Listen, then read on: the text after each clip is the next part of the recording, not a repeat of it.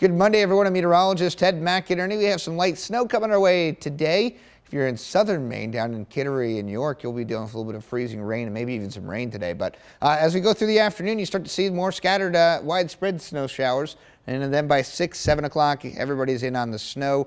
And as we head into the overnight, we transition over to freezing rain and sleet. You see that here in purple at 8 o'clock. Going to be a messy commute tomorrow morning. But by 1 o'clock, we're all over to rain. In fact, some heavy rain by 3, 4 o'clock in the afternoon.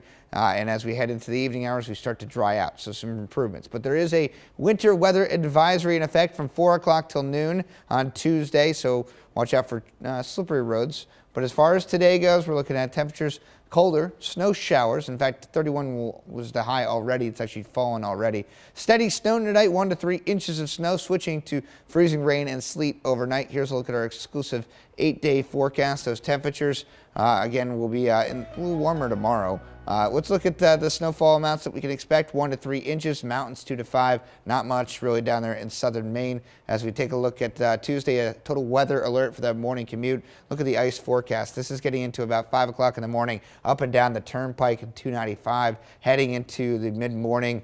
Most of Maine now has a glazing of ice, and it only takes a glazing of ice to cause problems on the road. And then it warms up enough to have all rain. Behind it all, we have some actually nice weather. It does cool off a bit.